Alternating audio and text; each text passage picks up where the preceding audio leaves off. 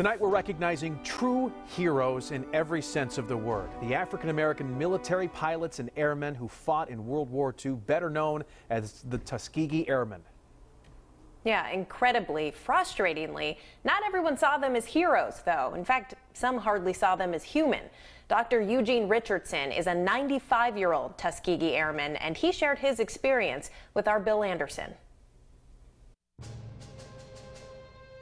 When you mention the Tuskegee Airmen, most people these days are aware of the first black military pilots from World War II. I'm this guy, this person. But sadly, with so few still around, the opportunities to learn firsthand are slowly fading away. I'm Eugene Richardson, and I've been blessed. I'm 95 years old. He may feel blessed to be 95, but we were blessed to have the opportunity to hear his experiences breaking down barriers. Well, I wanted to fly since I was a kid. And then in January of '44, they sent me I went to Tuskegee and started the flight through the flight program there, which took about a year. Tuskegee was the only place where black men were trained to be pilots. Simply put, the military didn't believe that black men had the intelligence and skills to be pilots, but needed the reinforcements.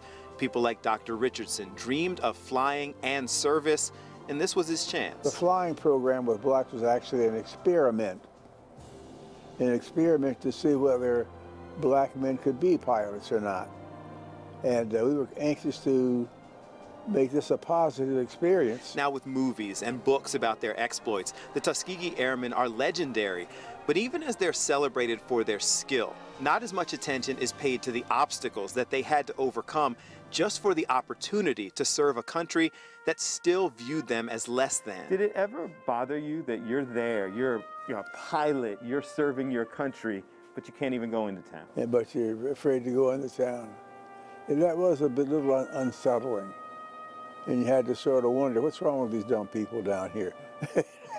I'm down here to protect them, and they're treating me like, like I don't know what. His strength and wisdom allow him now to just move on.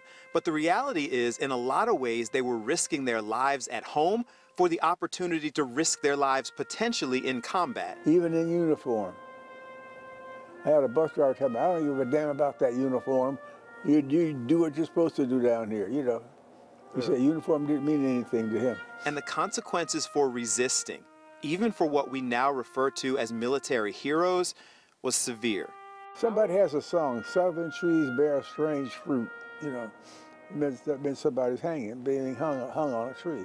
They had to test to get in. And yet they pushed on, not having any idea that they would ever be viewed as trailblazers or heroes, but knowing that their service could create opportunities. To me, it's important for people to know that so that we can sort of get rid of the stereotype that exists about people with brown skin. People like Dr. Richardson will forever be remembered in history books, but their impact is being felt daily by so many of us who came after them. I came out of service in '46.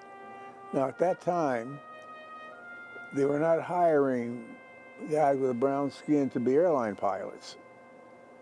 Well, my son, in April, my son retired as a captain for American Airlines.